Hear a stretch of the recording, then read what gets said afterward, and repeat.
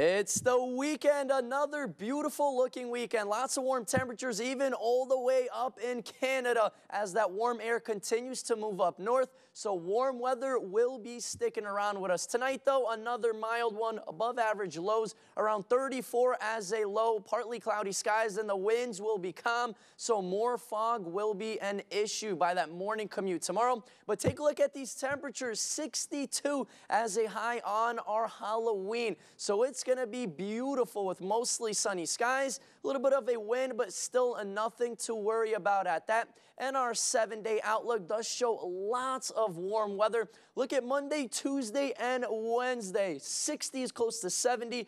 Thursday, some more chances of rain arrive. Then cooler weather starts Friday into the weekend, but still slightly above average and into those low 50s. Thank you for logging on.